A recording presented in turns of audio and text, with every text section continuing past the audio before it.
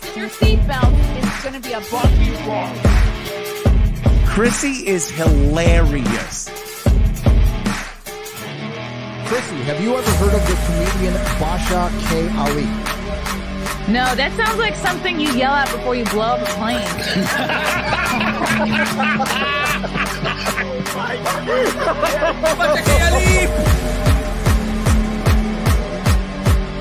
30 seconds remaining. But you know what's good to say? I doubt it will stand up to something. I haven't been disrespectful to you at all. I was very confused by the title, Everything Everywhere All at Once, because that's also what we call it when Ash takes off his shirt.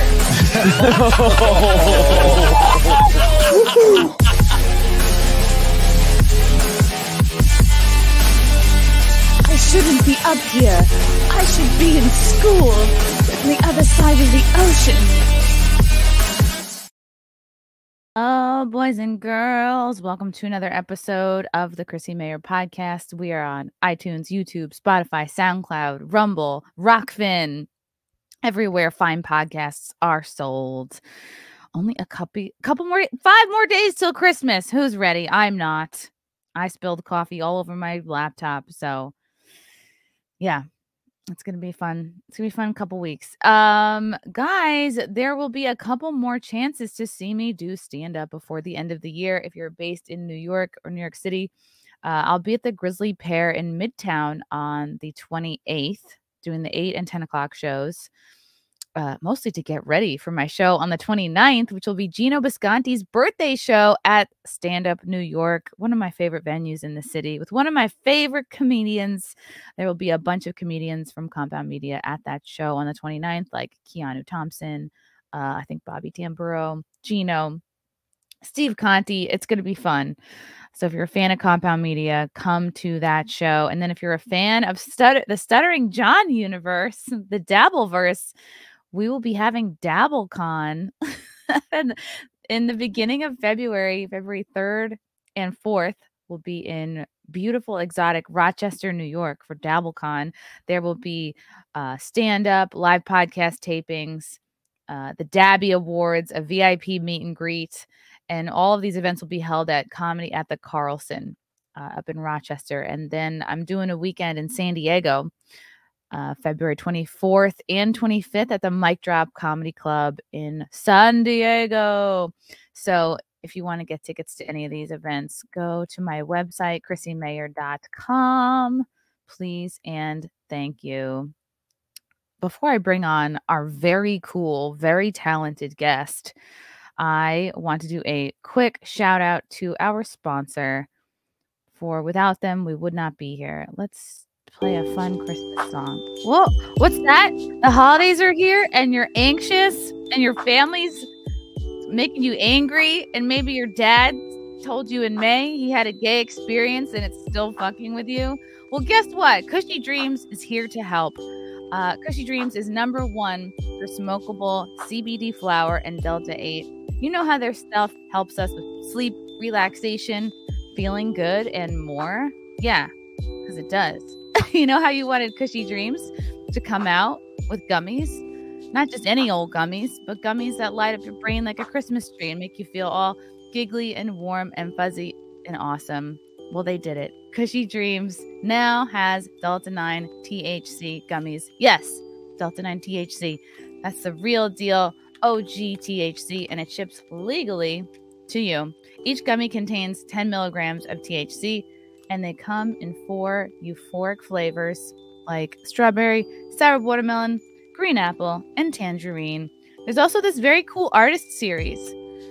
My favorite flavor is the watermelon.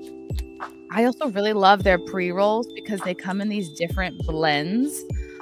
These CBD pre-rolls, the energy, dream, create, relax, hustle. So whatever you want to do with your day, whatever vibe you're seeking, Cushy Dreams is here to help. Go to cushydreams.com. That's KUSHY dreams.com. At checkout, use promo code CMP to get 20% off your next order. Good for your first order, second order, etc.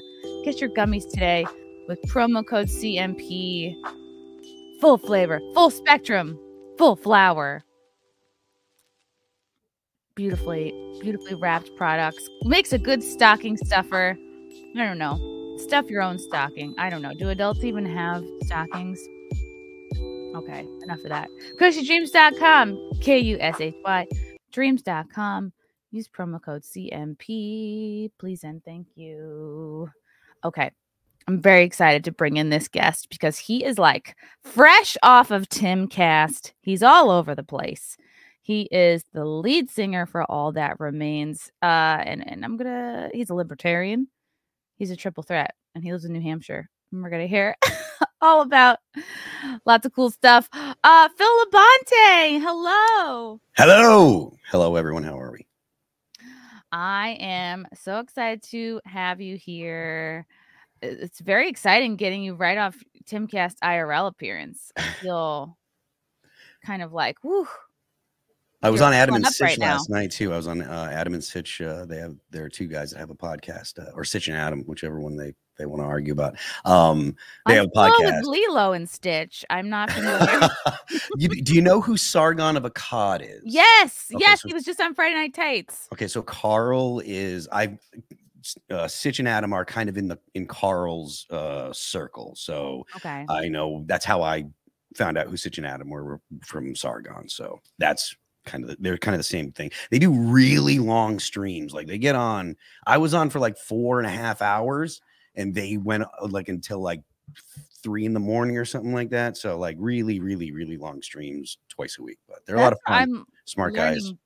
My tolerance for long streams, I'm working on it. Like I used to sweat 2 hours.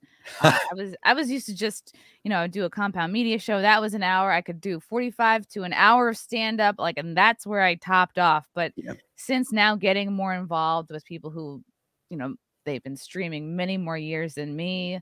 You get on a stream with like Yellow Flash or Nick Rekieta, like those guys go, woo, Rekieta hours. They'll go through the night. Yeah.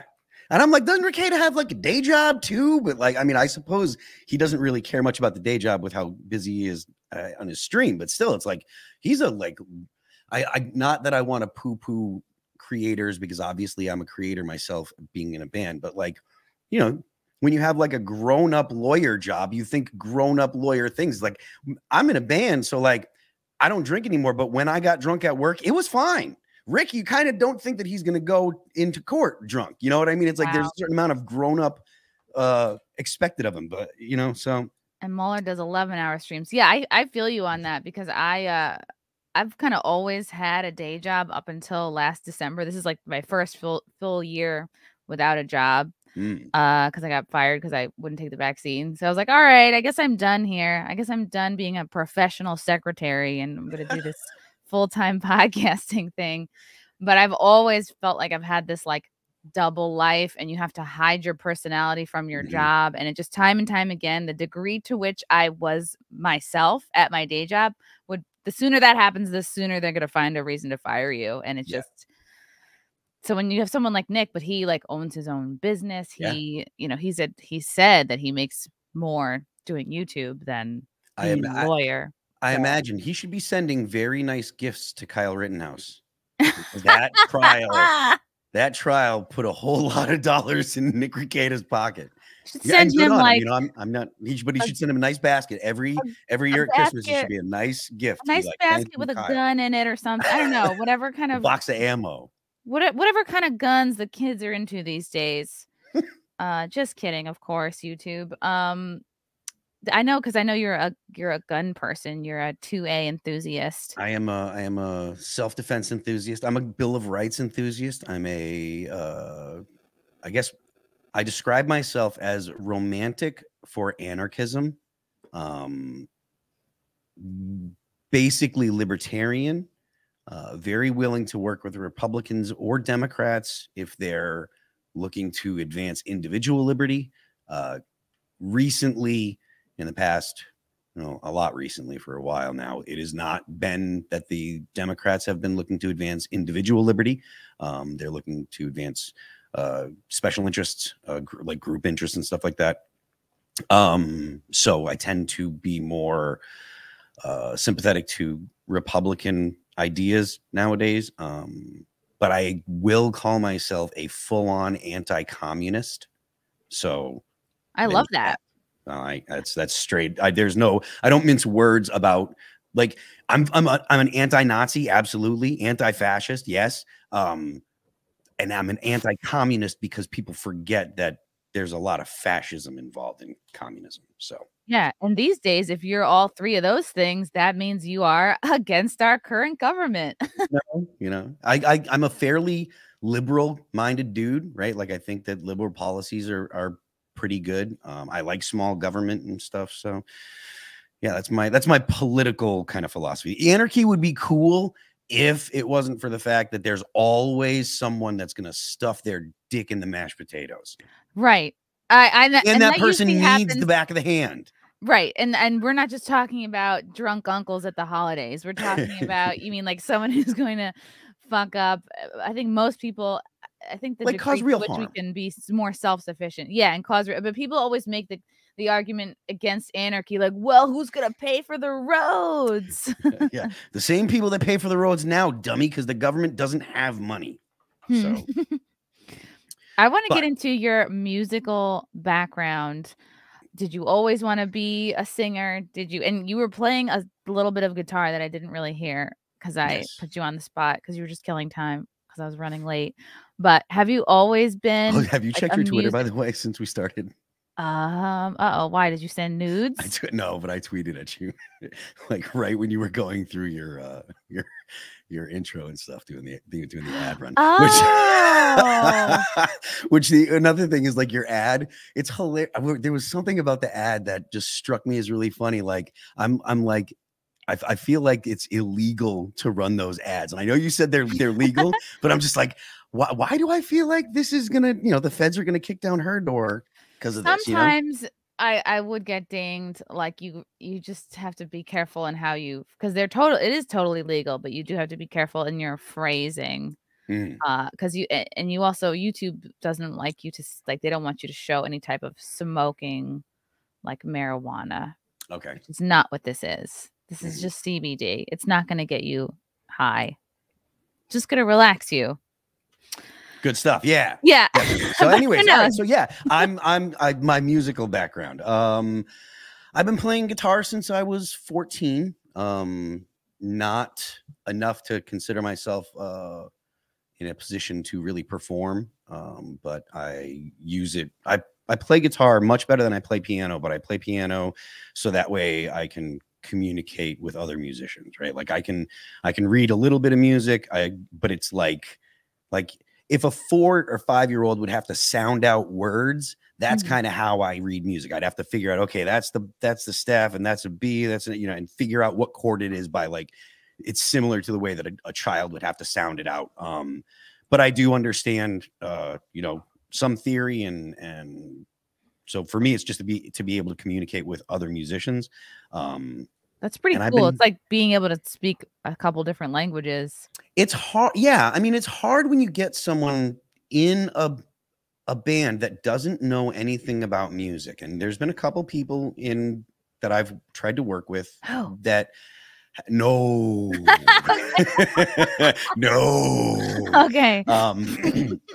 But that had different levels of knowledge. And we're not super complex when it comes to bass, right? So, like, you should know how to play the songs. And when you're like, okay, how does this go? And you're like, well, it's in this key, and the person doesn't know the notes in the key. You're like, all right, you can't communicate, right? It's like you're talking to someone that doesn't understand the language. So you just want to be able I just want to be able to understand what someone's saying. I'm not going to be able to tell you, I don't know all the modes, and I don't know the difference between Lydian and Mixolydian or Dorian and stuff, but I can understand when someone's talking about music, and I understand keys and stuff like that. So. That's pretty cool. I wonder if the girls' names Lydia and Dory are at all like based. No, because Dory is a small boat, and I don't know what Lydia is based from. I don't know. Google knows, and I'm sure there's someone in the chat that'll look it up. Google the Dorian mode. Where does the name come from? Dorian mode. No, not you. The chat. The chat. I'm busy. That's right. You're working, man. Because they're just hanging out. Yeah, so get yeah, your hand out of your pants and Google something, chat. you know, like there's so much stuff that like your history, like with like with Anthony Cumia. I knew Anthony when he was on Opie and Anthony in Boston, or I knew who they were because I'm from New England and I'm that age. You know, it's like, you know, Anthony's obviously older than me, but not a whole ton. And so I used to listen to Opie and Anthony all the time when they were on in Boston. And I subscribed to Cumia Media for a while and stuff. And I used to watch Gavin McInnes piss everybody off a lot. Wow. Stuff. Compound. Yeah. Cause Gavin had his own show. Yeah. I don't know if it was Get Off My Lawn. He had his own show on Compound Media. Then he left and started Censored TV. And now he and Cumia do every Wednesday together, which is a great collab there. Still on Compound Media? Yeah, still on Compound. Cool. They maybe a few months ago, Gavin started regularly coming on every Wednesday. Cool. I think Anthony's freaking hilarious. You know, I've always thought that you know, I've kind of not closely followed, but kind of kept on tabs and stuff. And I think that Dave Smith and the Skanks are great. Like, you know, so I'm kind of like, I've known about like you for ages. And then when I saw you start going on to like the Simpcast, because I know Brittany, I know who, again, don't know these people, but I know who Brittany Venti is. And I've talked a little bit back and forth with her. And I think she's hilarious. And I know Melly's, she's so uniquely hilarious. Like she's not trying to make jokes, but the way that she's so honest. Adore she her. has that she's like great. Autism humor. Like she just, and really all that just boils down to honesty, basically. And when, because females, we sometimes have the being pleasant disease, and we will like soften the blow of something as to not hurt someone's feelings, but like Brittany, she has none of that, which I love. I have that. I love her. I think she's hilarious. I think Melanie's great. Melanie Mack is great. That Star Wars girl, she like, so like all these people that like you're familiar with are people that I've been listening to. And I listen to your podcast and stuff. So this is all people that I've been listening to and paying attention to for ages and ages and ages. I think the first time that I went on Tim's show was like 2 years ago now, maybe 2.5. Wow, cool. So, you know, it's been a while that I've been listening to podcasts and stuff. And I mean, I met Milo and went and hung out with Milo before Trump was elected. Like in 2015 or it was 2015, right? I think. It had to have been. I got my show there in 2019. I met Milo once at Compound Media Studio because he was renting out that studio to do his show. And I remember the booth was like kind of annoyed because he required a whole completely different setup. They had to push like the regular L-shaped desk out of the way. They had to put down like a fluffy carpet and like loungy chairs for him. And they're like, we got to do Milo's setup. And I met him at Compound, and he couldn't have been less interested in me. But he, on the other hand, like his energy just takes up the room. He's very like, you can't ignore him. And I was like, oh, I'm Chrissy. Like I have a show on this network. It's called The What Spot. He's like, oh, what a dreadful name. That's disgusting. Oh. He's like, you're turning off the very people you're trying to attract. And he just had nothing but horrible things to say. I think it's a great name, but I also think that Milo's reaction is perfect. Like it's so perfect, so perfect. So this has been like you guys and the whole like YouTube podcasting world and stuff has been something that I've been at the very least paying attention to and listening to and involved in the conversations on Twitter and stuff for a long time. So. That's really good. Are you familiar with Winston Marshall? He was the banjo player from Mumford & Sons. Yep. He basically, like a couple of years ago, tweeted out that he bought Andy Ngo's book, read it, loved it, and he was sort of canceled from his band. Like he I think left of his own accord, but they basically like made him leave. Like, correct me if I'm wrong, chat, but he really got shit for saying he liked a book. So have you ever experienced anything like that where you feel like you have to hide your political feelings? No. Has anything ever happened to you? Any kind of backlash from expressing any opinions? So I've been an openly politically libertarian dude since like 2008. So I was wearing a Ron Paul shirt in 2012 when he was running against Barack Obama. And I wore in like 2013, we're on tour with Volbeat and we're playing the Naval Yard in Brooklyn. And on stage, I wore a shirt that had Barack Obama's face and it said poison. Like it was, like it was like one of those kind of things that you would expect to see the future, George basically. Bush, right? Yeah.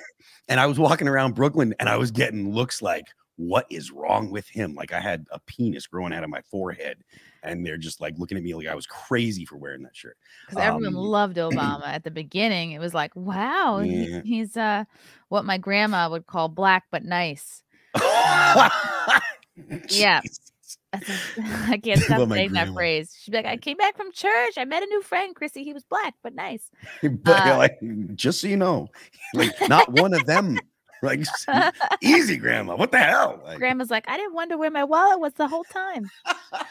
God, that's fun. So you were a Ron Paul supporter in 2012. I was getting hell the entire time because the whole like if you can, there's an op-ed I wrote that was run in AP, I think, about because Paul Ryan had used, I think it was a Rage Against the Machine song in one of his things, and Tom Morello took issue with that. And then so I was just like, and Tom Morello just was like, you know, we're leftists, and essentially he was talking about, you know, the left. And I'm like, look, he's talking about all these things, but he's just talking about like the other side of using the government using government force is essentially the argument I was making. I was like, he's not making an argument that's you know, from any kind of, he's not making an argument that it's immoral to use force or to use violence or whatever. He's making an argument that that Paul Ryan is wrong for using force and violence against in places I don't like.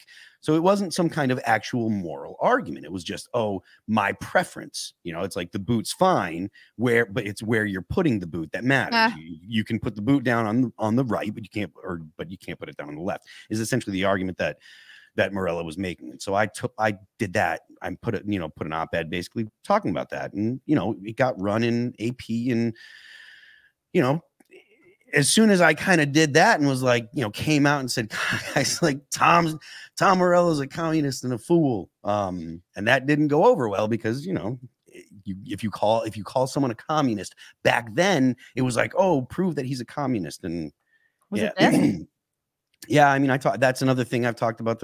I wrote another op-ed piece about the Second Amendment and about where the right to bear arms comes from and why, you know, it's a natural right and it's not a, you know, it was obvious that the founders intended for the population to be armed with military arms because they had just defeated the most powerful government in the world using arms equal to the arms that government had. So that's the context that the Second Amendment was written in. We just got done with an actual real war with the most powerful government on earth. And they wrote the Second Amendment saying, we want to make sure that our posterity has the same capabilities. That's the long and short of it, right? All the other arguments surrounding the Second Amendment is, in my opinion, it's all misdirection. The point of the Second Amendment was to make sure the population had guns so they can shoot at the government if the government becomes tyrannical. Because that's what they had if they overstep the law, because that is what they had just done to the British. That's the whole story. And anyone that does anything else, it's misdirection and trying to spin it so that way they can use the government authority to take the arms away from people. You know what I mean?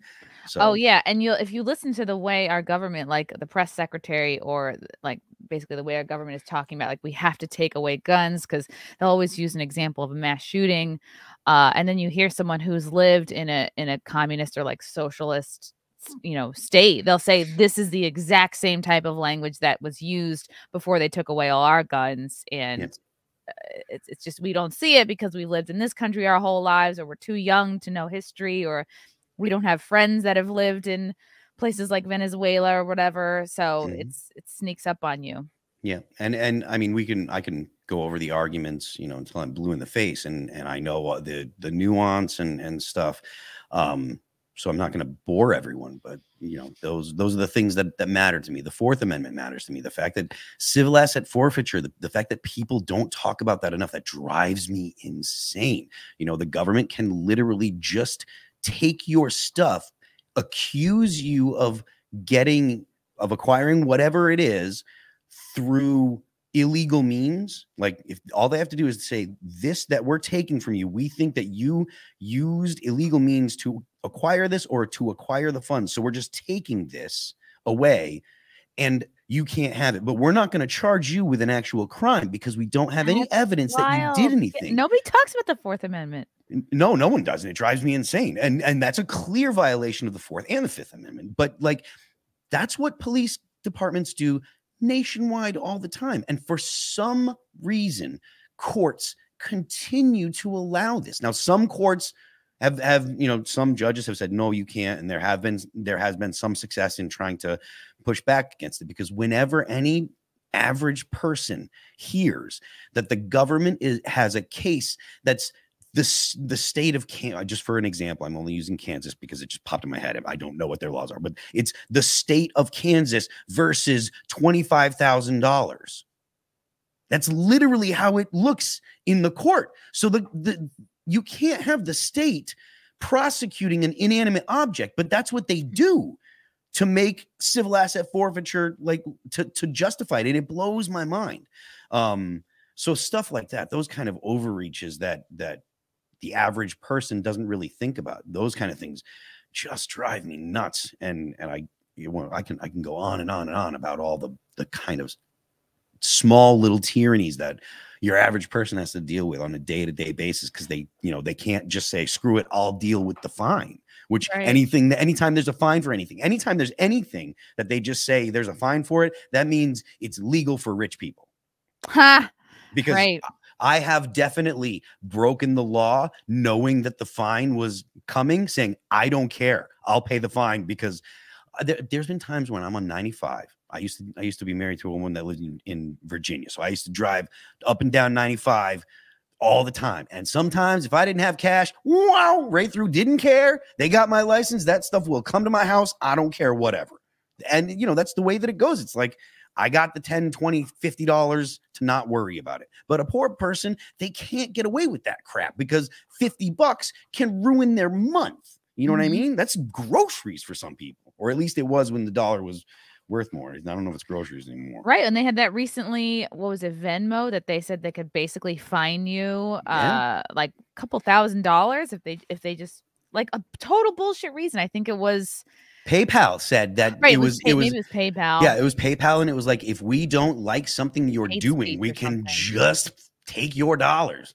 It's like they got the idea from Patreon, because that's why Carl got booted from Patreon. Carl Sargon of Akkad used to have a Patreon account, and he said the wrong thing off of Patreon. He said it somewhere else, and Patreon was just like, get out of here. And they booted him. That's unbelievable. See, I know the deep lore. Way more believable. We're getting a lot of fun comments in here about Tom Morello. Morello's parents were rich. He went to Harvard. That's before he became a millionaire rock star. Yeah. Morello probably wears Che Guevara shirts and berets. 100%. There's absolutely pictures of him. And I really don't want to turn this into Tom Morello thing, because it'll become, you know, Phil's calling out, because it's probably already going to be Phil's calling out Tom Morello. No, this is barely a call out. Well, you know, if nobody comes out with a good record, you know, for a week, the blogs have to say something, and they already don't like me. Believe me, there are blogs out there, they hate my guts, because the blogs, the metal blogs, the metal press is just like every other genre of press. So, like, you know how, like, in the gaming industry, there are some people that are very far left that are in the press, and they've gone after people in the gaming world. The same thing happens in the music industry. There's a couple blogs. Comedy. Yeah, exactly. So the left goes after anyone they don't like, and they use the media whenever they can. So, when did you start to see this happening, particularly in the music industry? I wrote it in 2006. We released a record called The Fall of Ideals. And that was the first time that I smelled this, when I was writing that record. The whole point of, like, the thing that I was thinking in that record. If you listen to the record, overwhelmingly the record is about self-empowerment, right? There's tons of songs about like, you can do it. Just put your, you can do it. Just like all self-empowerment. I can do this. I can do, get up and go. Super, super posy kind of thing. The title of the record, I came up with it because I felt like the stuff on the record about you can do it. You can go out and bust your butt and work hard. I felt like those were the ideals that the US was kind of founded on. And those were the things, the individualism that comes along with that kind of stuff, that belief in self, in yourself, was starting to become out of fashion. It wasn't cool to be like, I can do this. You know what I mean? It wasn't cool to believe in yourself. And it's like, if you look at the way that nowadays, it's 15 years later, but like everybody, like people, specifically people I think that are left leaning, but a lot of young people are just so depressed and have, you look at the way they talk about themselves and they're like, I'm miserable and I can't come up, I'm a nihilist. I can't come up with a reason to get up tomorrow and blah, blah, blah. And it's like, if you don't think that you can do anything and you don't believe in yourself, that's what you get. You get nihilism. And so like, feel useless if you have no purpose. And guess what? Like, everyone has that fleeting thought, like, I'd rather not get up and go to the gym. I'd rather not like get after it today. Like I kind of feel like to those people, like, suck it up, dude. You're not that special just because you have depressive thoughts. We all do. Like, get over it. Like your goals and the people that you care about and what you want to make with your life should be bigger than a passing, I don't know. I'm very anti, like, don't be depressed. Like, just choose not to. Like, just don't have time to be depressed. I got too much shit to do. I think that there is value in the perspective of, if you're busy doing stuff, you don't think about being depressed, right? Like, if you're kind of just sitting around and you're not actively doing something, whether it be, and whatever it is, it doesn't have to be like, I know there are bookish people, some people that study and read and stuff, that can be fulfilling and give you meaning in your life completely. But if you're not actively doing something, pursuing something, if you're not after something, then you're kind of like, what's the point?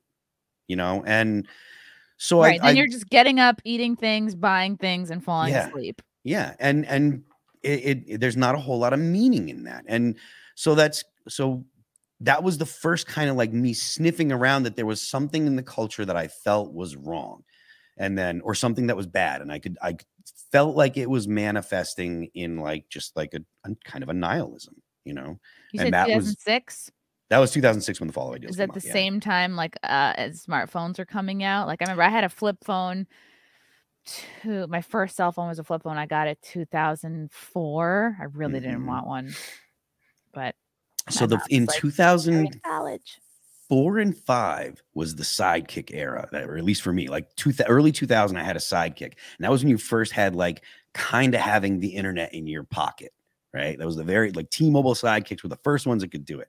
And so I was like cutting edge guy because I was, we were on tour and I was in a van. And so having the internet in mobile internet, I was really into it. And the sidekick was handy and stuff. So that was the first time that there was like the internet in your pocket. But like the person that sent the chat in 2006, that record came out. At the end of 2007 is when the first iPhone came out. Wow. And then 2012 was kind of when it reached critical masses, if I understand correctly. Like 2012, most everybody had the internet in their pocket. And then I just saw it today and I retweeted it. Let me see if I can find it. And then 2013, someone at maybe it was a game convention. Let me see if I can find the tweet. Oh, I hope I retweeted it. Here we go. In 2013, someone named Adria Richards tweeted, "Not cool, jokes about forking repos in a sexual way and big dongles," right behind me at #PyCon. Now, I don't remember the context specifically of this, but I do remember someone being like, oh, someone made a joke and she overheard it. And I was like, she overheard someone make a joke, but they didn't make a joke to her. Right. That she just overheard them talking amongst themselves. And then she took a picture of them. And that was kind of one of the first times that like it became like, you have a, you say something wrong and someone overhears it and we can try and cancel you. And then digital after hall her, monitors. yeah, and then after her was that chick that flew. And yes, and the one by that the time tweeted she and then landed, got on her life was over. She tweeted something about Africa or something, and then That poor woman got on a 10-hour flight, and then when she landed, she was fired. She was canceled. Yo, welcome to the 21st century. Your life is done. That is it's pretty brutal, but that was rough. A hilarious story. Poor woman. I mean, it was a bad joke, and she thought, and the thing is, she thought that it was just going to her friends. And I myself have experienced that stuff. I've said stuff when on Facebook and stuff, because that was where it was. But in like 2008, 9, 10, 11, 12, it was kind of weird because you weren't thinking that the people on your friends list weren't your friends. That was it. Justine Sacco. Yes, that was it. Justine Sacco. You weren't thinking that the people on your friends list weren't your friends. You didn't think that the people on your friends list might attack you because you thought they were your friends. But then next thing you know, people, it was when it stopped being just your group of friends, it goes into being the public square. Going to Africa. Hope I don't get AIDS. Just kidding. I'm white. This still holds up today. You know what? I should tweet this out right now. I think this is funny still. Oh, the thing is, I think you'd get away with it because of the context. Just everyone would know she did it. Joke. Yeah. Wow. 2013. She's 30 years old. Senior director of corporate communications at IAC. Oh, I interviewed her. What month? What was that? This was 2013. She was visiting family for the holidays. So it had to have been like December 20th. Yeah. Okay. Yeah. So this one at PyCon was a couple months earlier, but it was like, 2012 is critical mass where everyone's got the cell phone. And basically that's when everyone became cyborgs, because even though you don't have it built into you, that's when it was constantly, it was constantly there, constantly poking you. You were constantly connected, It was weird. It was a weird time, man. Yeah. The beginning of the canceling. Okay. So that's when you started to notice it. Well, I noticed it was coming before, like I said, 2006, I was like, something is changing in the culture here in the US. And then then by 2012, I was like, whoa. And, I had a very dirty mouth and would make very dirty remarks. And I've had a lot of people really upset at me and some stuff that I've said in the past. I used to drink too much too. So I was not like, I'm an alcoholic. I don't drink anymore, but I would get hammered and get into it on the internet and just. Yeah, what you're describing sounds like you were just being fun. Well, yeah, I mean, if it was hanging out in like a room with people, it would be considered making jokes and being fun. Being a good hang, yeah. I don't know, you can't be a good hang on the internet. I learned that the hard way. Matthew Hammond says Phil was one of the best Timcast IRL shows with Alex Jones. What was that like? Oh, I didn't realize you were on that episode. Yeah, I was. It was a lot of fun. Alex is super nice. I know there's a lot of people that have very, very strong feelings about Alex. I know there's a lot of people that really don't like him. He's been super nice to me. He's funny. He's not what people think he is, definitely. Because people think that he's Nick Fuentes, and Nick Fuentes is Nick Fuentes. So, he's cool, but he was super cool to hang out with. I was really kind of just there to wind him up. Like, I was kind of just off in the corner yelling. Like, he'd say something, I'm like, yeah, get out. This is why I'm here. Getting all excited, just kind of egging him on. But it was tons of fun. It was wicked cool. Okay, cool. Did anything he said that episode that stuck with you, or anything new that you learned about him? Not really in particular. He was just, I mean, there was stuff that he said that I didn't know, but there was and we kept Googling because the joke was, Alex Jones is always right. And he would say some crazy stuff. And Tim's like, oh, hold on. And Tim would have, Liz was there and she'd Google it up and she'd be like, no, actually, yeah. And we're all just like, Jesus, Alex is never wrong, and having fun, hamming it up. Yeah. But you're his hype man. Yeah, totally. So it was fun, and it was a good time. From Matthew Heyman again, I find it weird that so many people think that fascism is right wing. When did an authoritarian oligarch become right wing? When the communists got to write the narrative. I think Occupy Wall Street was when everything started to spin a little bit. They were like, oh shit, like these guys are onto something. This is really more of a class war. Let's make this about racism. Let's rebrand this into BLM. There's a couple things. So you know who James Lindsay is, right? Mm-hmm. So I'm real tapped into that guy's stuff, and I think that dude has like his finger is right on the pulse of. He's very smart. Yeah, I think he's coming on later in the week.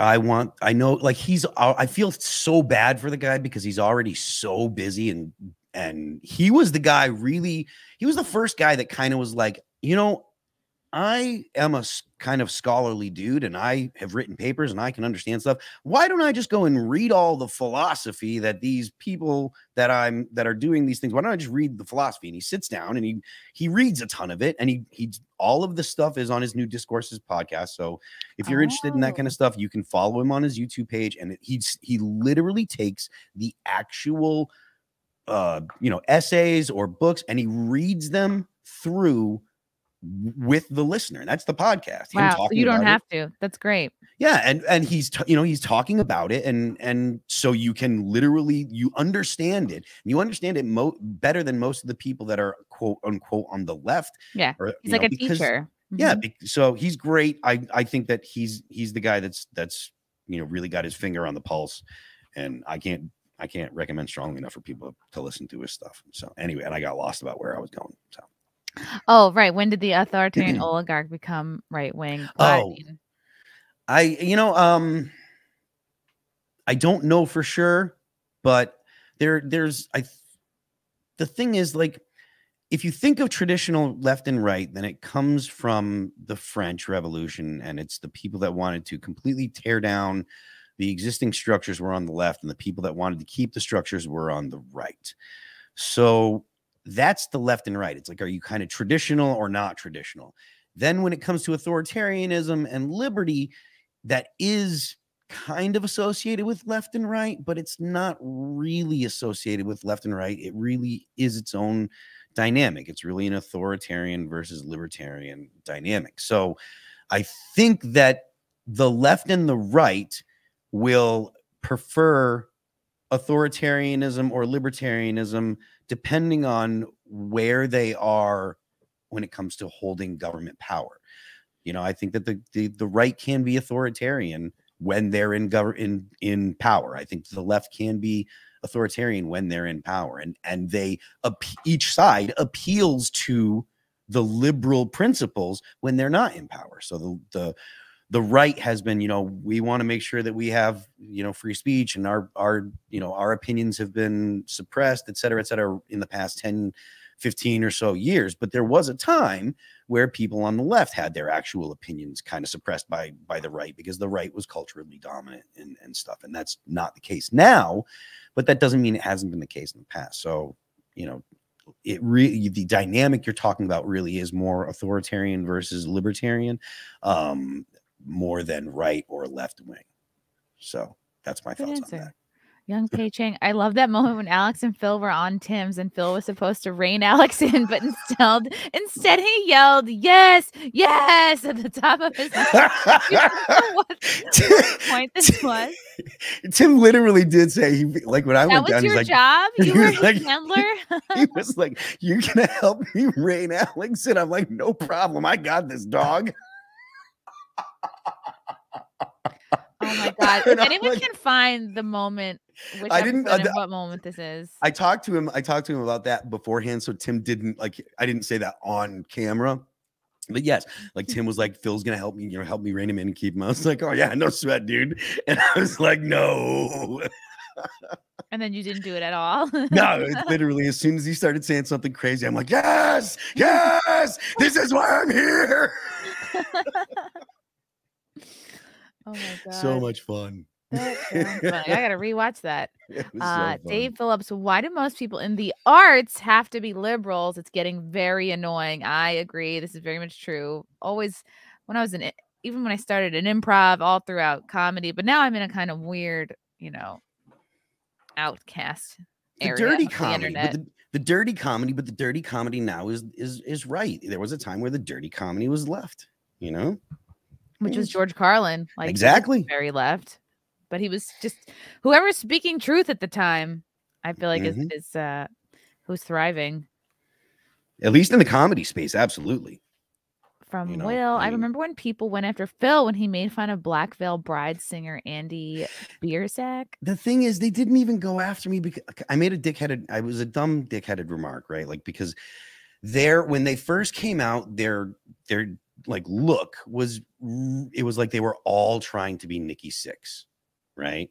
They all, like, the whole band was dressed up like Nikki Sixx from the what's the record, the first record that they put out, anyways, Motley Crue, early Motley Crue, but they were all and it wasn't like there was any variety. And I was like, and then Andy was the front man, and so I made a crappy remark and I used the F slur, and it was rude and bad, but people came after me not because I made a crappy remark about Andy, but because I used the F slur, and they said, oh, that must mean that you are a bigot. And it's like, no, that's not what it means at all. Because I mean, again, it's a product of my age probably, but like when a lot of people say it casually, like in compound media, it's probably said 100 times a day and it's hilarious. So like, it's just how you grow up, who your friends are.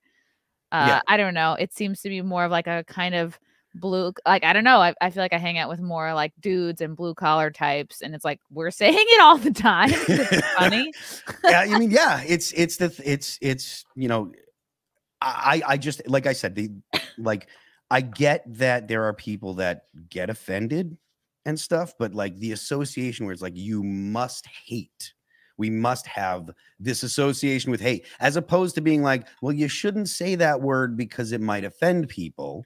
It's, oh, you must be a bigot and blah, blah, blah. And it's like, no, it's like I grew up in extremely liberal Massachusetts. Like playing shows. I played shows like when I was a kid. We'd play in like Northampton, which I don't know if you know anything about Northampton, Massachusetts, but they're like Smith College is there, and it's very, very, very progressive, and like there was never a problem with like me going to hang out at like drag shows. Like I've been to drag shows and I've been to gay bars. It's like that. You've been to Provincetown? I went there. I've been to Provincetown, like driving through, but not like to hang out to go to bars or anything like that. But I've definitely been to gay bars in Northampton more than once. Massachusetts is very liberal. I think more so than New York. I maybe, but I mean, I moved out of Massachusetts over like taxes and gun laws, like not because of the liberalism. It was because of the taxes. And also Massachusetts is extremely close. I live in the most southwest town in New Hampshire, like right over the border. So, but anyways, yeah. So that's where that came from. And I didn't mean to go. I wasn't trying to go after him. It's just it was a dumb drunken comment. And, but people made it about the word that I said, not the fact that I made a dumb drunken comment. When people take it upon themselves to be offended for not only words that are not meant in a derogatory way, even if you're just saying it casually in conversation, that's a huge problem. And if you're getting offended for somebody else, it's like, I mean, we need to stop that. It's such a waste of everyone's time. You have to explain, oh, I wasn't calling you. Like, come on, man.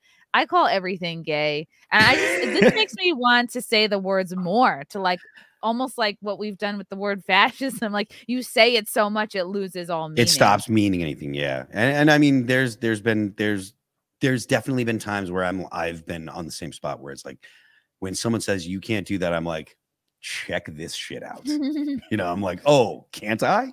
But let me show you what I can and cannot do. So yeah, from Dustman Narach. The PyCon situation and people's reaction to it was what woke me up to how pervasive leftist indoctrination had become. I don't know anything about PyCon. That was the woman that I'm gonna just tweet. I'm gonna tag you in this right now. Woman who flew to Africa. This is the woman that just check your mentions because you're tagged in the tweet. Wait a second. I was just sent to the exact moment where you were supposed to wrangle in Alex and then didn't. I want to bring this up. And then didn't. And then didn't. Let's see here. Wow, this was... When was this? Last year? Yeah, it's funny. The 21st century. So for her to back out just doesn't make any sense for her brand or for, you know, a view she gets on all her videos. And, you know, perhaps she's, I don't want to call her a liar or anything when she says she doesn't think she'd have much to add and she feel like she wouldn't be participating enough. I mean, I think it's a fair point. He says he wants to tax the rich. And I'm like, that's not far right, Steve. Yeah, I don't think any of the labels, I mean, we need populism, we need Americanism, and that's classical liberalism. The left is not liberalism. People study it. It goes back to the Jacobins and the French Revolution. And George Washington said, that is not who we are. That's the enemy. They were going to have 9-day work weeks, abolish the family, make everybody slaves. It was getting rid of the church and the oligarchy and the royalty and creating a total system of control. So the left literally comes out of a super insane cult, which was the real Illuminati, Adam Weishaupt. This is in mainline history books. And they set up the French Revolution and were going to set themselves up as God. So they would have all the science. Everybody else would be like animal slaves. And out of that came communism. Did it seem like I don't know about any of that. Did it seem like the French Revolution got infiltrated? Well, let me. I want to address. They tried to kill Thomas Jefferson. Well, he was the leader of the Illuminati at that point. and then he had to get out. Yes. Yes. No, you know, this is well known. George Washington. This is what I'm here for. George Washington wrote 16 letters. You pull them up. Oh George Washington God. wrote 16 letters. You're like you've been reborn. It was so much fun. You were like jumping out of your skin. You're like, this is so exciting. I was just like, I can egg him on. Yeah. When you've been looking into, and I'm just like a baby conspiracy theorist. Like I only really became red pilled, free thinking, looking into stuff in 2020. And someone like Alex has been spending decades reading into this. Yep. And even when you hear a little bit of some truth come out and you hear somebody else say that, you go, oh my God, we can talk about this. This is so exciting. So that's a great feeling. And you know, like libertarians obviously are very skeptical of the government, and I think that the government has earned it. I don't think that I don't think that there's anything wrong with assuming that the government is interested in retaining its own power and also is interested in making sure that its reputation is as clean as it can possibly keep it. So it has a significant incentive to lie through its teeth and kill people that would expose it and blah, blah, blah, blah, blah. So yeah, a lot of people's one of their favorite moments from Reptilian Research. It's the communist strategy to label any opposition as fascist, racist, or Nazi. Yeah, yep. That's true. Manish Mims, as an old school metalhead, what year did metalheads become pussies? Someone in the chat said they think it might have been Nirvana was the start of rockers becoming pussies. But I don't know what you think. I don't know. I mean, the thing is, people can say that, but like Pantera was there the whole of the 90s. Like people can say that like metal, you know, did. It's true to say that things are waves, that they ebb and flow, and the popularity of metal has ebbed and flowed. But it's never gone away, and it's never fully become, you know, pussies or whatever, because like I said, throughout all of the 90s, Pantera was right there just kicking everyone's fucking balls. You know, they were just awesome, being badass metal as hell, you know. And so I don't know that it ever did. It's just a matter of how kind of society goes. And there's always going to be creatives that are creating things in response to the way that society's going, is my big brain reply. Okay. Tex Florida thinks yes, Limp Bizkit! The new record's so good. Oh wow. God, I should introduce you to Don Jameson. I would like to meet Don. He used to do That Metal Show with Jim Florence. Oh, okay, yes. I've talked some smack about one of the guys that does That Metal Show. Which one? Well, just actually more about That Metal Show overall, because like when it first came out, I was like, these guys were only kind of talking about like bands from like the late 80s and early 90s. I was like, this is that nostalgia show. This is not that metal show. They should be talking about, like, because there's probably maybe a little, they're a little older and those are the bands that they really liked. I don't know. Probably. That's probably. And I was like, it was probably a little me being like in a modern metal band being like, why aren't you putting modern metal bands on this? You know, okay. They really didn't have any smaller bands really at the time and this is when, you know, it was back when they were doing it. So I'm sure that things have changed. I don't want to sound like I'm dogging them, like, no, definitely not. But that was how I felt. I was like, man, these are all like, this talking about like you're back when you were like, you know, playing football in high school. Like put on some actual metal bands from today, you know. So that would be a good conversation to have. Yeah, and Eddie Trunk was the third guy on that. That's show. the guy that was just getting into it. I've never met him. He was just getting into it with Ronnie from Falling in Reverse about tracks live and pre-recorded stuff and using a computer live, and he just sounded very boomery because it just I mean anytime you're talking about anytime you're an older person talking about technology and saying that it's bad, you cannot help but come off as like old man yells at the sky. Like it's just, you automatically come off like that, you know. So you know, it's whatever. You have to get with it. You have to like evolve. Dustman, when I am weaker than you, I ask for freedom because that is according to your principles. When I am stronger than you, I take away your freedom because that is according to my principles. Yes. That is a quote from something, but I am familiar with it. Thanks. I don't know if it's Machiavelli. I don't know. But it's very Machiavellian anyways. Yeah. Okay, that's neat. So you were Rand Paul. I'm getting back to your libertarian kind of path here. And then you were Jo Jorgensen supporter in 2020. I remember I tried to get her on the podcast. And I've read that you are a little bit critical of her, or a lot of people think that she really didn't do enough. Like I also read that she had like a total full-time job at the same time that she was running, and I'm like, how could you focus? I mean, I know people need money, but yeah, the Libertarian Party is exhausting. They're really good now. They've really made a lot of changes, and the right people have influence in the party now, and I expect really good things on a ground level. So small, like local level wins. I expect those kind of things. Michael Heiss is the guy that's running the Mises Caucus, and the guy is smart. He is really smart. He's got his S together, and he's got a strategy that is a winning strategy.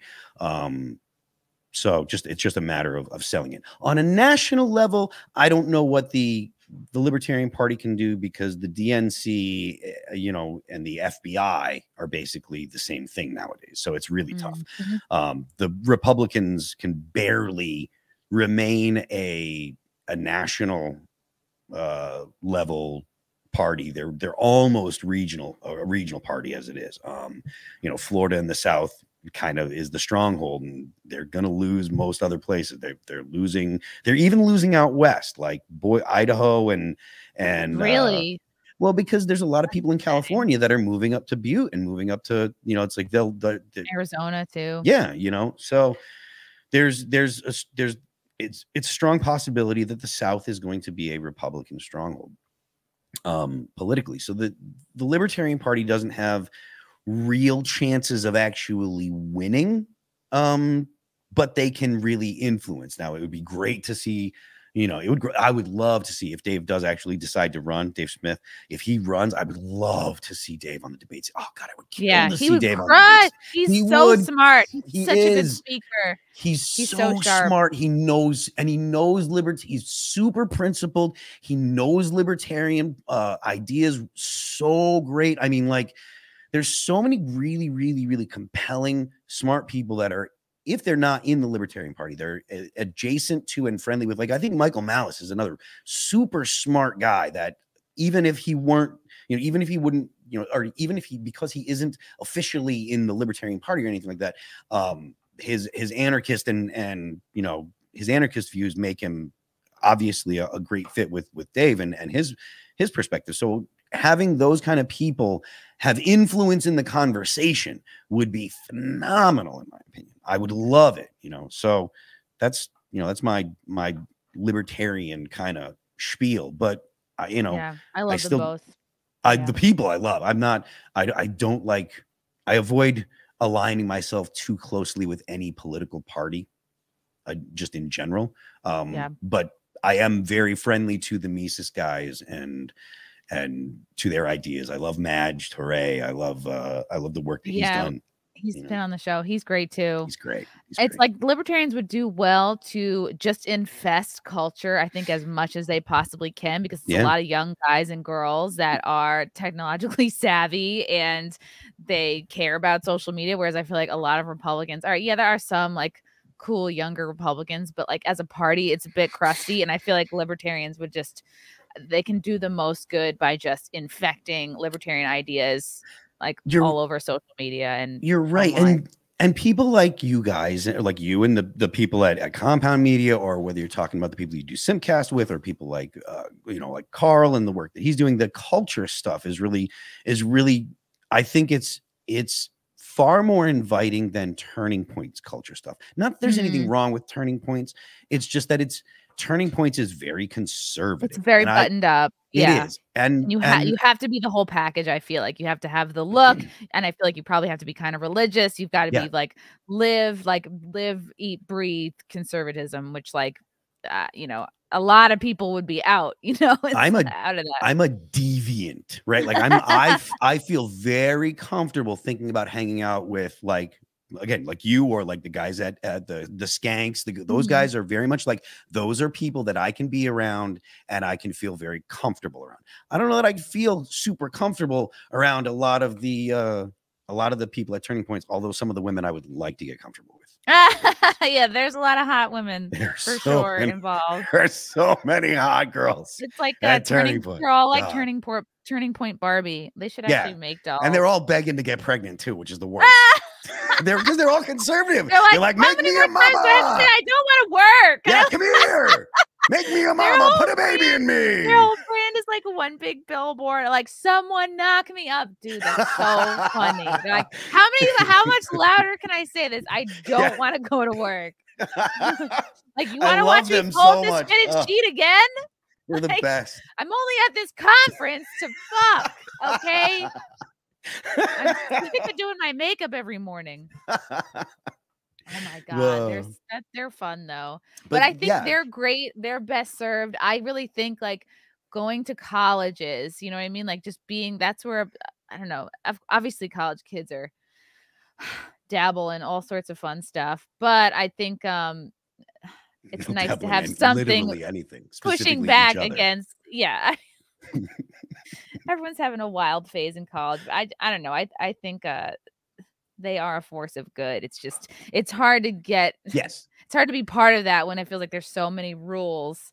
I want them to be around. I want them to succeed, and I want them to be influential. I would never be accepted by them. Totally. Yeah, same. They might like me because there are things that we agree on when it comes to small government, and like they'd be like, yeah, you're cool, you're okay, but none of them would want me dating their daughter. But you know what? Like everyone has their place. Like those guys can learn the history, they can learn policy, and then like people like me and you, not to like sound like we're so fucking important, but like we are kind of like the culture shapers. Like we should be like picking up some of the slack and what the left has ran with over the past few decades. We should be picking up the slack. I like to put the onus on us. Be like, look, get out there and do some work. Create stuff.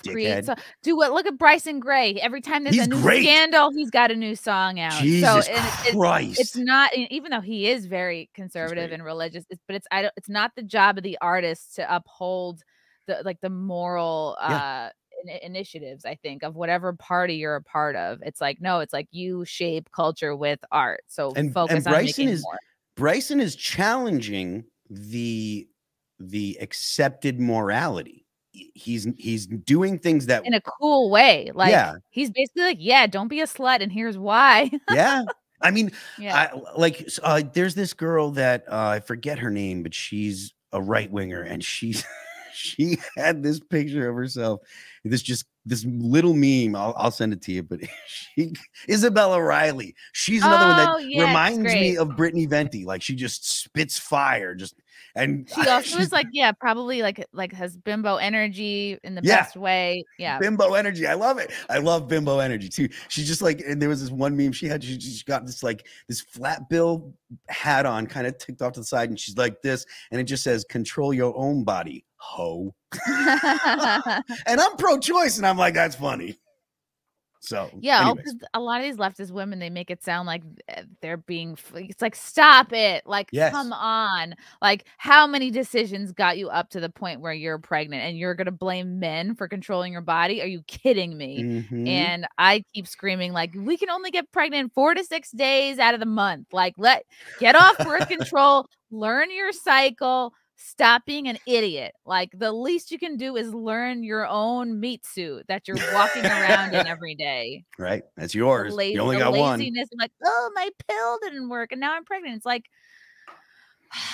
but they don't teach you that. It's like, that's what moms have to teach their daughters, or friends have to teach their other girlfriends. It's just not really like promoted in the culture. It's like, plan B, be a dumb slut. Like, don't be picky. I mean, I think, look, I endorse both your strategy and birth control. So you should know your own body, and just in case, you can take the pill. And or just learn how to pull out. Or you could make him wear a condom, or, you know, you can right. But once you know, like, I really like this person, like, just pull out. You know, I tell you what, once you're like, I don't cheat, because I don't want to have to like worry about like the new partner thing, because the best thing in the world is monogamous sex. Oh, it's so awesome to be like, fun. I know it's so, yeah. And like, you know, the things that makes the other person's toes curl, and you're helping each other out, and you're having fun. Like, it's the best. You help each other move. You know, oh yeah, I can hold your leg up there for you. I know what you like. You know, like, I mean, that to me, I'm like, I'm not super into like promiscuity. I'm not like the dude that wants to go and, like, I'm a serial monogamist. Like, I want to be in a serious relationship and stuff, because that's when everything's the most fun and cool. Like, the whole, like, it's fun to learn new people, but, you know, learning new people, then you find out stuff you don't like, and then you got to start learning on someone new. I'd rather be like, I like it when you got things kind of squared away. So. Especially as it's ultimately better for women. And even like this random chat, like, I like orgies. It's like, when you're young, when you're in your 20s, like, I get it. That is the cool thing to say. But as a woman, like, orgies are exhausting, and you're probably not going to have a great time. Like, you're going to be like, oh, I'm literally customer service. You know what I mean? Like, and women, we have the tendency to people please. So when you get into a situation like that, it's like, this is not going to be the best time for you. The guys are going to have a blast. They're going to be like, man, I'm thirsty. Like, I'm working hard over here. It's just, they're not all they're cracked up to be. No comment. Where was I? Talking about orgies. Elon Musk. And orgies. He had recently tweeted out, should he stay on as head of Twitter? Well, he'll always be, I mean, he's the owner, but should he step down as CEO? And he's like, I will do whatever this poll says. This was a couple days ago. Everyone's like, no. But the poll came out that he should step down. So this is concerning. Do you think he will? Do you think this is part of a greater plan? Do you think he already knows what his next step is? And these polls just are sort of taking the temperature. He had always wanted to get another CEO. So people are kind of forgetting that, like, the reason that initially he had Prague stay was because he was hoping, or what he said was, he wanted things to work. You know, he wanted to keep people around and blah, blah, blah. And then it seems like as he started to learn more and more about what was going on, he saw the problems and, you know, the stuff that the Twitter files has uncovered, and finding out today that the FBI was paying Twitter for their time. So literally the FBI is paying Twitter to censor people, right? Twitter made almost $3.5 million in less than 2 years. Yeah. So from our government. Yeah. That is Ray. So yes. So I don't think that it matters that he be the CEO, just so long as he's the owner and he is still in control of it. And I believe that Twitter is a piece of a larger plan that Elon Musk has. And I think that plan is literally to, if not himself, leave Earth to pave the way for humans to leave Earth indefinitely.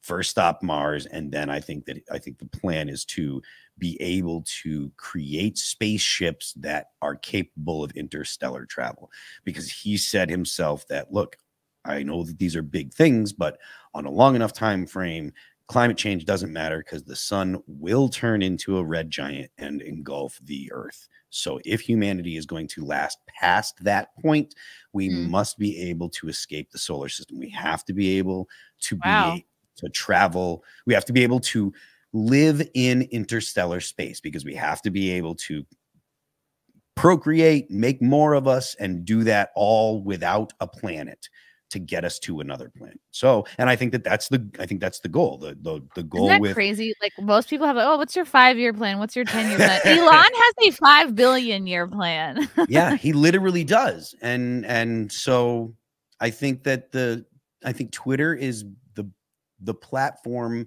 most likely to be functional interplanetarily, because they're short messages, right? You put your tweet out, goes out.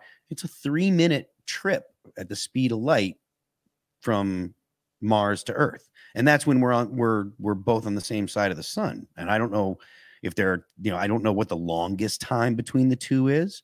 But I saw this little info, I don't know, a little GIF thing, but it showed the speed of light, and it's like on short scales, the speed of light's almost instantaneous, obviously. But then when you think about how long it takes to get from the Earth to the moon, it's like 3 seconds to get from light to get to the moon or something like that. Like it's like there's an amount of time. Like it takes 8 minutes for light to get from the sun to us. That's 8 minutes ago. So it's like, to be able to communicate with Mars, you're going to need to have the messages small. And I think that it fits in with his plan of being able to get human beings off of Earth. I think that's the whole goal. And that's why batteries are a thing, because there's not going to be fossil fuels on other planets. So he's going to want to be able to make batteries and fuel the vehicles that are going to be on other planets. It's all got a certain synchronicity. So.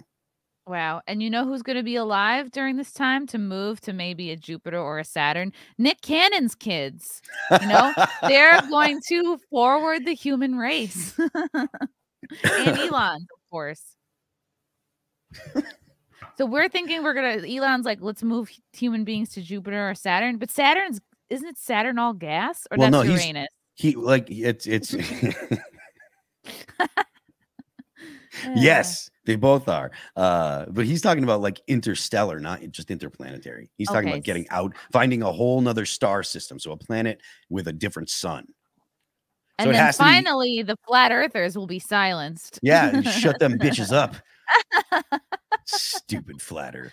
Oh, they're fun. I'm just kidding. They are. I like flat earthers. I love them. They are fun. They are fun. I especially like it when they explain it with the revolving suns on top, and it's like an elaborate. It reminds me of like an elaborate like when you drop the ball and it rolls down a thing and it hits a thing and knocks the thing over. That's what their explanation of how the like universe works. Goldberg. Yeah, and that's what it makes me think of. It's got to be right here, and the sun goes this way, and the moon goes over here, and the ice wall over that thing. And ask any pilot; they know what's up. Yep, they know the flight path because they can never fly across Antarctica. Anyone, ever. Clorox Jello Shots got to see ATR twice with Oli. Was the best both time. This podcast has been as fun as I figured it would be. Thank you both for what you do. Thanks, Clorox. Thank you. Ollie's our guitar player who passed away in 2018, 17. Jesus fucking Christ. 18. Yeah, he passed away in 2018. So, did you replace him? Yes. Yeah, there's a gentleman by the name of Jason Richardson that plays lead guitar in the band now, and he is the guy that Ollie would have wanted to replace him. So, why? What makes you say that? When we did a tour in probably 2011 or something like that with a band called Born of Osiris, and Jason Richardson was in that band, and Ollie used to go and watch them every chance he got, which was a lot of the time. And he would come back and he would be like, you guys have got to check this kid out. This kid is the best guitarist I've ever seen. I've been playing 20 whatever years. I will never be as good as this kid. And Richardson is that good. And Ollie was a huge fan. And so they became buddies, and it makes me happy that Richardson is in the band, because Ollie would have wanted it. Yeah. And he knew who he was. Yeah. Oh, and yeah. It's almost like they were friends. handpicked. Yeah. That's really cool. How much do you think is inherent, like an inherent genius or a predisposition to being good at something versus like hard work and practice? There is an amount of talent that comes with stuff, to be sure. Like I have worked with professional musicians who have an absolutely atrocious sense of rhythm, where they can't follow a metronome, or if they don't have a very simple beat, they fall off or whatever. So that's hard to teach. That's something that's kind of an internal clock that you have, is when you can kind of feel the rhythm of a tempo. But when it comes to actual playing, if you practice the right things in the right way, most people can get really good at most instruments. Like your average person, if they want to, if they apply themselves, they can get very good at most instruments. So there is now, that doesn't mean they're ever going to write a song that anyone gives a crap about, though, because being able to play guitar is not the same thing as being able to write a song or write music that moves people. There's a lot of people that write amazing music that is awesome, that nobody will ever hear because they're they just don't like it. People just, it doesn't hit with the right people and never gets off the ground, you know. And then there are some bands that have written amazing songs, like absolutely amazing songs, and they just don't hit for some reason. And like everybody that hears the songs, like, man, I love that song, that's great. But then like for some reason it just doesn't stick with them, you know. So that's that intangible thing that artists wish that they could, wish they could nail. Like people, the reason when you can write, if you can write 10 hit songs, that's a career, right? 10 big hit songs, that's a whole career. All it remains is as like, we've got like probably 2 legit big hits and then 1 that's a really big cover, right? So, and that's like, most bands don't get 3 big hits, not really big hits. You know what I mean? Like if you get a song that gets 5-10 million views, that's cool, but that's not a big hit, 30, 40, 50, 75, 100 million views or whatever, stuff like that kind of stuff. Wow.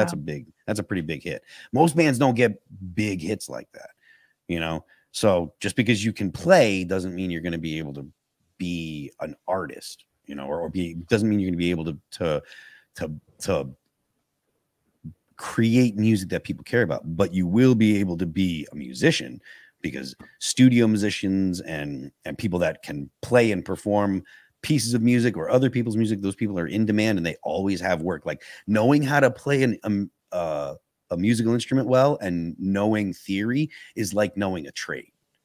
Wow. It's like being a plumber, You'll like always have work. Yeah, you can always have work as a musician if you learn theory and can play one instrument well enough to perform, right? Like so that way you can, someone says, okay, we need someone to play guitar on our record. Can you call someone, you come in and you can sit down and play guitar on the record and you get $500 for the day. You learn the stuff, you play it through, and there you go. So you'll always have work. It's like a trade. You can always have work if you know theory and can play an instrument. Does All That Remains have a need for like an alto sax player that stopped playing around high school? Like, do you? Funny you mentioned that. Example. Funny you mentioned that. We do not currently, but there is a dude that is currently very heavily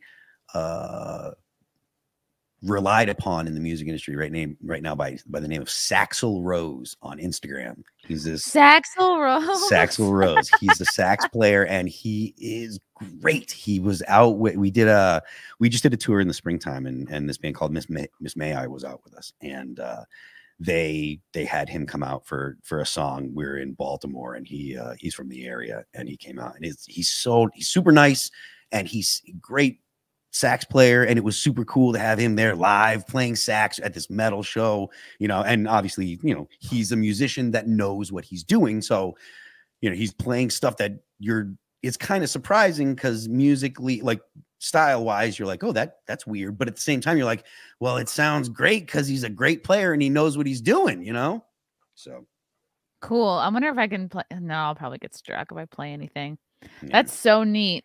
But you should follow him on Instagram, Saxel Rose. I will. I stopped playing because I got annoyed having to bring the sax back and forth from home to school. I would sit on it while I was waiting for the bus. I was like, this thing is clunky as hell. Why didn't I pick flute? Why couldn't I just be a hot girl flute player? Poor choices. No, that's why, Christy. Poor choices. Because I was like, no, I committed to this. I had to play the dumb clarinet for 2 years to even get to a position where I could play the saxophone. Oh, really? Like you had to unlock one instrument before you could unlock another one? Yeah, I had to embarrassingly play the clarinet for 2 years. I was just thinking about how annoying it is in Call of Duty when you have to shoot one kind of gun so you can unlock another kind of gun. And that's the same kind of thing. You got to learn this instrument. Yeah, I'm playing the clarinet. I'm like, I hope nobody can see this. And I was like, I'm just going to sit in the back. Yeah.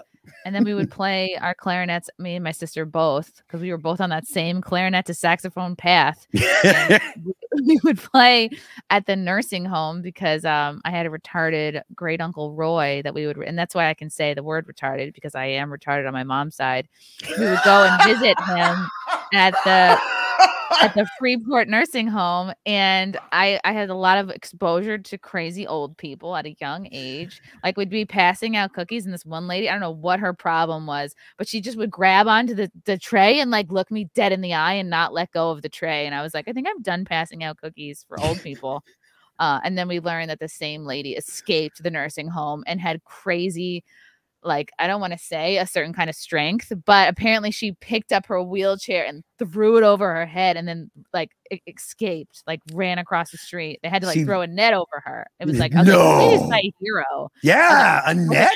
I was like, I need to interview her. I'm sure she's long dead, but I'm just imagining the net. I don't know how they as soon as I was into it as soon as you were talking about hard strength throwing the thing. But then tank dart to the neck, yeah, right.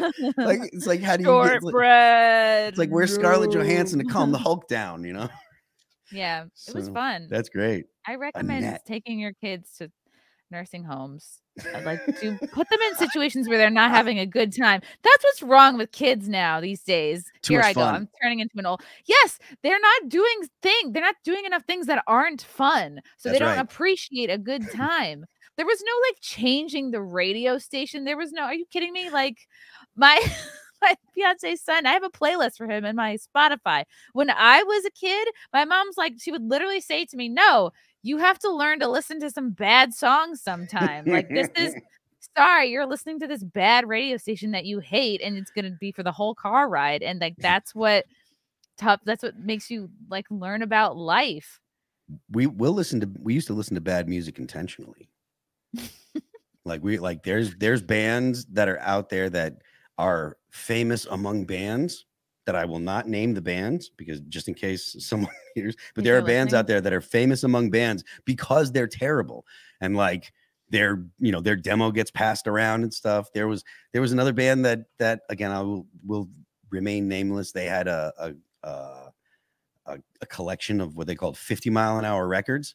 They would they would collect demos from people that were like, oh, will you check out my band and stuff? They would put them on the CD player in the bus. And then if it was bad, they would add it to 50-mile-an-hour records and throw it out the window. And, that kind of stuff. The bad music is entertaining. Bad music is very entertaining. It's fun. There was this lady who went viral. God, I don't know. She must be Romanian or something. And she had this rap. Someone has to find. I'm not giving enough information, but she's blonde. I know who you're talking about. Terrible rapper, but we couldn't stop watching her. I was like, oh my god! Wasn't she involved in a crypto scheme? I don't know. I think something of hers went viral in the last couple of weeks. That's how she came across. But Maybe I don't know, but I feel like there was not this dude, this SBX dude or SBR, whatever the dude's name. SBF, Sam Bankman-Fried. Bankman-Fried. Yeah, And not what's him. going on? He's a fucking bajillionaire. He's stealing all of our money, but he still can't get a haircut. Like, what's going on with this guy? You're so busy, you can't get a haircut. Okay. I can't look. You can't have that much money and look like that. I don't. No, you have that's to. You have got to go to the gym. Yeah. Yes. There's no excuse to be soft when you have that much money. No, because someone else can cook for you. Like someone else can make awesome things that are healthy, that you like, that are prepared well, and they can ribeye every fucking night, man. There's no excuse to be eating bread still at this point in your life. No excuse. You have to look decent. You can't no matter what your opinion on Andrew Tate. Yeah, no matter what your opinion on Andrew Tate, he looks like he should. I love Andrew Tate. Everyone needs to listen to Andrew Tate. Yes. Because you know what he teaches? Like when you zoom out on Andrew Tate, yes, you can find individual sound bites that will really piss you off about Andrew Tate and he'll offend people. But when you zoom out, I think his overall message is you should get rich, develop yourself, get rich on your own so that you can unplug from the matrix and be your own man. And I like that. I like that messaging. I like that he is against the establishment. I think that might be about all that I'm prepared to actually say that I like about him. He's entertaining and he's funny. He makes me laugh. So cool. I thought there was a time where I thought that he actually had that the accusations against him were true. But apparently they are not. He was not involved in any kind of illicit. Try to Me Too him or something. Well, no, someone not Me Too. Like I think there was he actually had to go to the police station and stuff because there were accusations of human trafficking stuff. But that's bad. Yeah, but the thing is, he apparently, and as I understand it, they were just allegations. And it was cleared up with the police, and the person that he alleged to have mistreated came out and said, no, this is all blah, blah, blah. So there were no charges filed or whatever. So apparently he didn't. But again, I'm only going by what I hear. And if he didn't, then, more power to him. Go do your thing, go out there. And I do think that it might be, he's making a lot of money off of kind of underachieving dudes. Which kind of is a drag. But if he's helping people, exactly. He's uplifting and he's encouraging masculinity. If 1 out of 10 dudes that are paying him actually do get something out of it and make something of themselves, the other 9, it's like, look, maybe they didn't, maybe things didn't work out for them, but maybe they didn't work out for themselves. There is the possibility that look, it's hard to do the stuff that Tate is saying you should do. It's easy to pay the monthly fee though.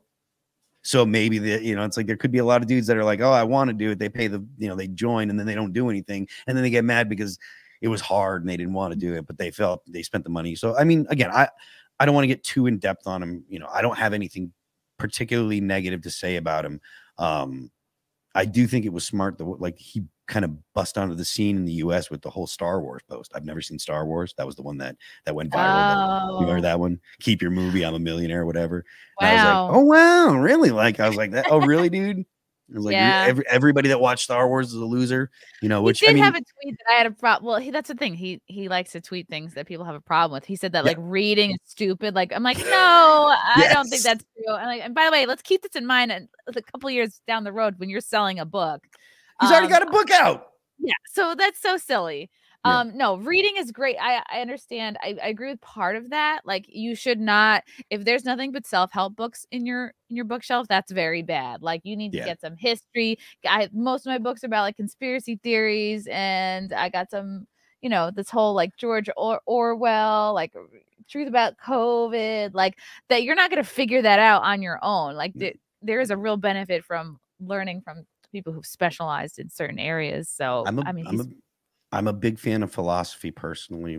I'm not educated. I didn't go to college. So this is all my own reading and listening to podcasts and stuff like that. So, but I think that's That's probably people. College is overrated. Adulthood is your Probably. college. Like you have your entire life to read and become specialized and learn. Signing bad contracts is when my people grown-up think that experience. 4 to 6 years of their life defines them and puts them in this elitist upper echelon. Like, I don't give a fuck if you went to Harvard or an Ivy school. Like, that just means like you had money or your parents had connections. Like, a lot of people had good grades. Some of the smartest people I know didn't finish college. So literally the best guitar player in the world that I know did not finish high school, and he has absolutely no regrets, and there is no reason for him to worry about it. That's good. That's the best when you figure out what you're good at and what you are passionate about early So in life. good. That's really cool. He's so good at stupid. From Matthew, when are we going to get a crossover of Phil and Eric July in a song or album? I love Eric. We've talked about it. Eric is extremely busy with the new Rippaverse, the release of the Rippaverse, and all the stuff that goes along with starting a comic. So we've talked about it. I sent them a song to take a listen to. I have not heard anything, so I'm figuring that he's just super tied up. So yeah, maybe in the future we'll hope. He's every time I see him, he's sweaty, or he's in a warehouse, or he's he's earning every damn penny he makes. Yeah, he does. He's crushing it. Okay, this is funny. Phil Levant has mentioned his influences range from Cannibal Corpse, Metallica, Iron Maiden, Pantera, and even many 80s hair metal bands. And I'm glad you bring this up, Dead Fish Cheese Spread, because I Wikipedia'd Phil here, and some of his other influences include Sarah McLachlan, Garth Brooks, Snoop Dogg, Taylor Swift, Carly Rae Jepsen. Is this true? That's all true. I'm a 90s kid, and I went to the Lilith Fair multiple times by myself. What? A girl did not drag you? No, I went myself. I'm a huge fan of Sarah McLachlan. Have been for ever and ever since the 90s. Oh God, so good. Fumbling Towards Ecstasy is my favorite record. But I love all of her stuff. I bought all of her old stuff, all of her 80s stuff, the stuff that was super inspired by Peter Gabriel, because he was a big influence on her. I'm a big fan of Taylor Swift, definitely huge fan of Taylor Swift.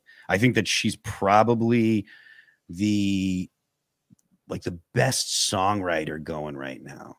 Right? Like, do you think she writes her own songs? Well, she definitely does, yeah. She doesn't write them by herself. She writes with other writers, but she's definitely working. She's writing her songs. Most of her songs. Most professional musicians, as yourself, who's writing their own songs and who's not. You can kind of tell. I mean, you can't tell in the writing unless you really know the stuff that they themselves wrote and the stuff that other people wrote. So you could figure out the style that she does if you knew the stuff that she wrote as opposed to the stuff that other people wrote. Most likely, you'll never really know that, because the way that it works is everyone that's in the room or working on it gets kind of credit. So you don't know who actually came up with what part.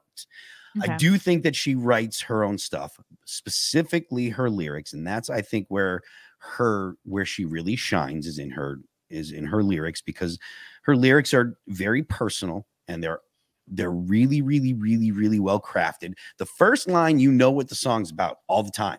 You're by the end of the first line, you are in the story. She's not warming you up. Right away, you're there. She drags you right into the story. And the boom, John Mayer's dick is small. You're like, oh, I know what this song is about. I imagine that's probably not true, but either way. that's a B-side. Yeah. I've heard stories. But anyways, but that and her chorus is always, the chorus tells the story for the whole song. The verses and the pre-choruses expand on it, but you know the story in the chorus. So her ability to relate a story and a song is top notch. I don't think that there's anybody in modern music that's got their finger on the pulse of how people want a song delivered to them any better than Taylor Swift. So, people can have their preferences about the way songs are written and what they think songs should do, and etc. But I don't think that anyone is like I said, I don't think there's anyone out there currently that has their finger on the pulse better than Taylor Swift. And I think that that's evidenced by, she broke Ticketmaster recently, and everything she puts out goes 1 billion times platinum or whatever. I think that it's hard to argue when the results are that kind of stuff. People can say it's marketing, but it's not marketing. It's not just commercials, What is it about Taylor that makes her so good at that? I think it's the stories that she tells and the way that she relates them. People like our biggest song is, there's 2 songs that are like our biggest 2, right? There's a song called 2 Weeks and a song called What If I Was Nothing. Both of them are about chicks.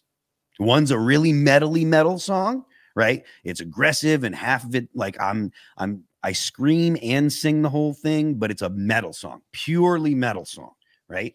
You might not know it's about a chick, but if you read it, you're like, okay, there's like a kind of relationship thing in it. And people come to me and they're like, man, I totally got what you were saying. Then there's this other song I wrote called What If I Was Nothing? And holy shit, that one, I nailed what dudes are constantly trying to say to their girlfriend, right? And it was just me explaining an argument that I had with my, at the time, wife. We were talking and I'm like, what if you're wrong?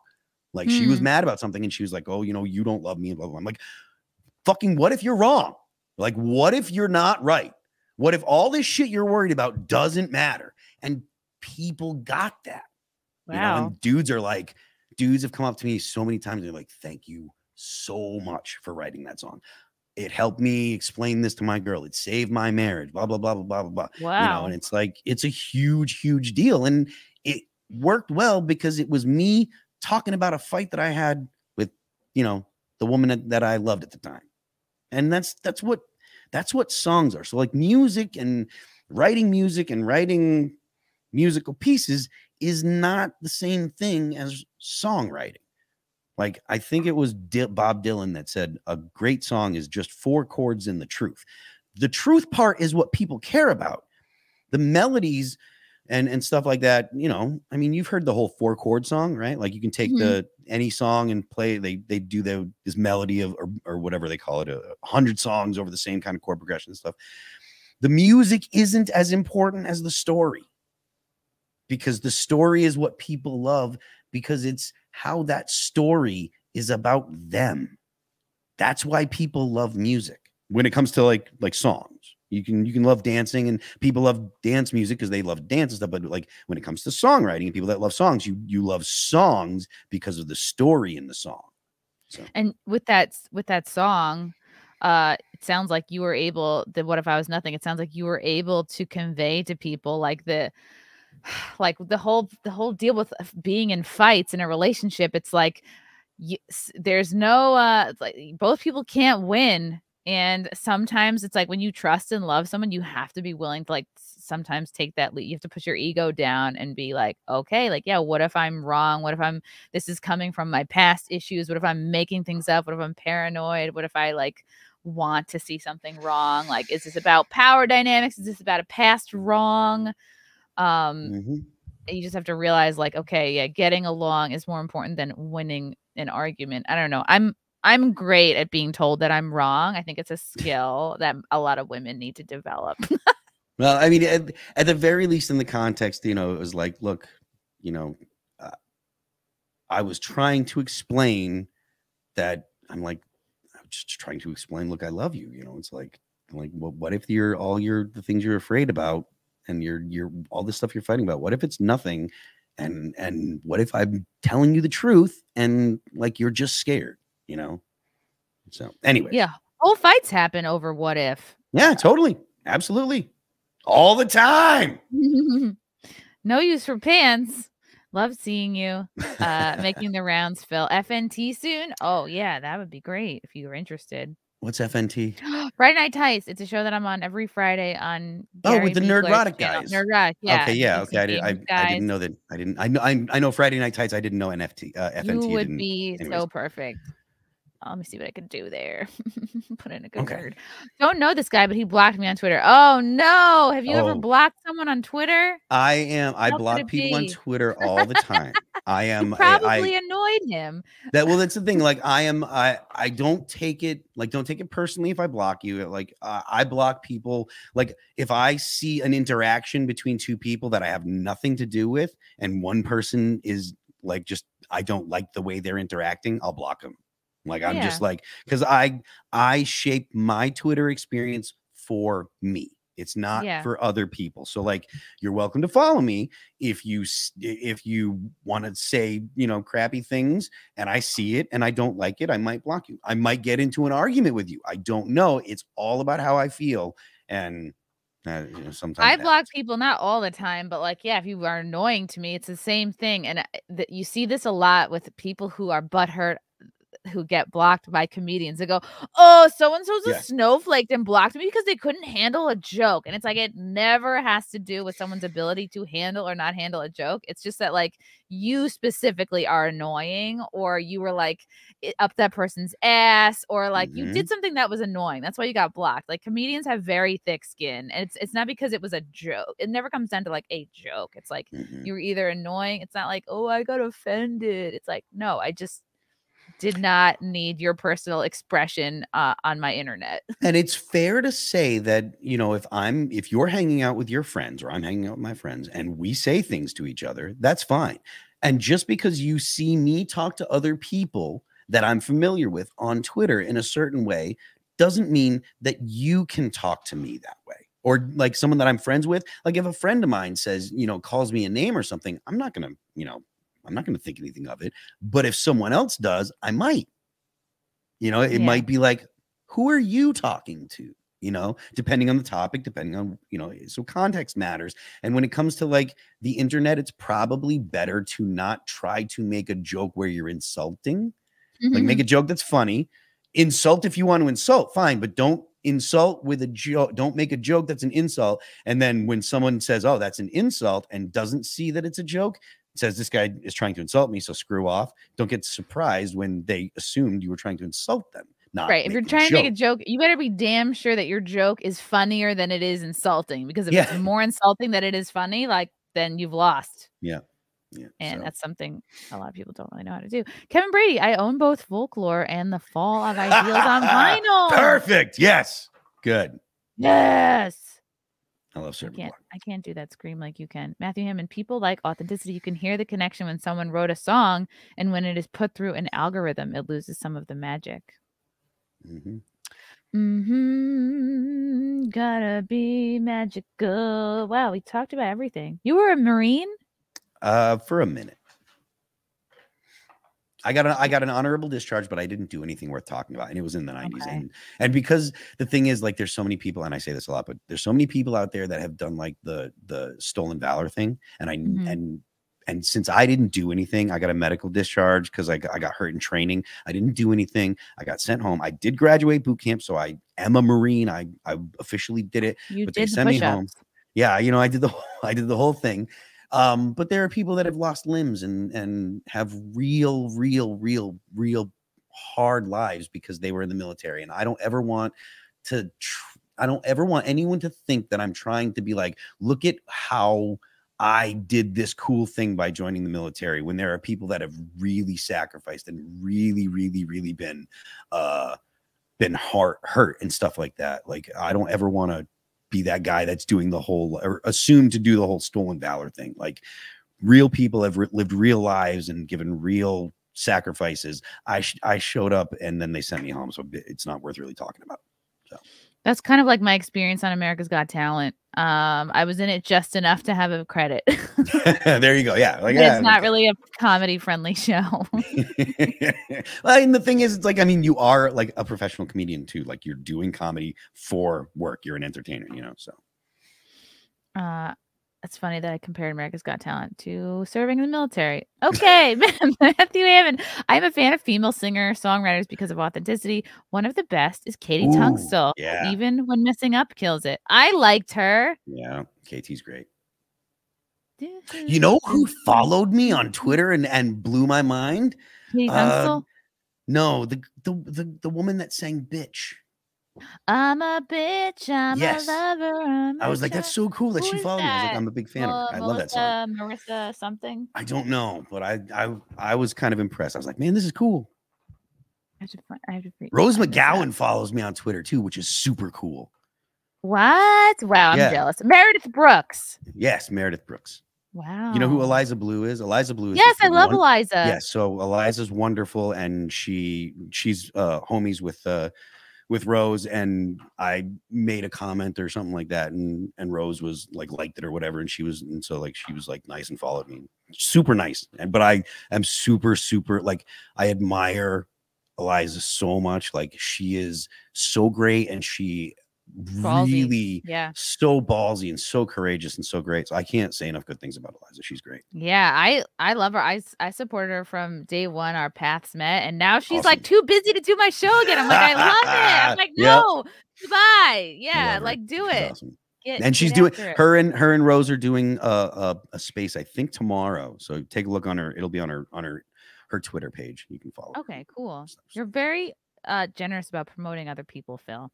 I want to see people that I like succeed. Samesies.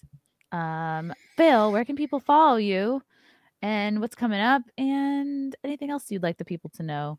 I am Phil That Remains on Twitter. I am Phil That Remains official on Instagram, because they booted me from Instagram before for literally no reason. And they didn't give me a reason, nothing. They're just like, get out of here. I had the blue check and everything, and they're like, get out of here. And I don't talk politics on Instagram. Politics is when only did you on get Twitter. booted from Instagram? Right around the election. Oh, I lost an Instagram like March of 21 because I posted something about herbs in my story, and they thought I was doing COVID disinformation. So yeah, I'm Phil That Remains. That's the easiest way to follow me. The band is All That Remains, ATRHQ on Twitter, All That Remains music on YouTube, All That Remains on Spotify, all those kind of things. Yeah. And you're on Twitch? I am. I haven't streamed much lately, but I do have a Twitch channel. Okay. Mostly I'm on Twitter though. That's kind of the thing. I'm very terrible at self-promotion. I'm very bad at schedules as well. So I'm on Twitter. You're so much better. You're very comfortable promoting other people. Notice that. You're like, well, I mean, I don't know. I like I said, the people that I've been promoting honestly are doing important work too. Like, it's not just like, oh, check out my friend's band or whatever. Like the stuff that Eliza does and the stuff that James Lindsay does. Like, I think that they're doing important things. So you're doing important things too, though. Oh, thank you. Thank you. You're so humble. Everyone follow Phil. Phil, we'll have to have you back. I'll see if I can get you on FNT. I can't imagine why they would not want that. You're fun and easy to talk to and funny and based. Everybody, thank you for watching. Thank you for the super chats. Thank you for your comments and questions. And we will see you next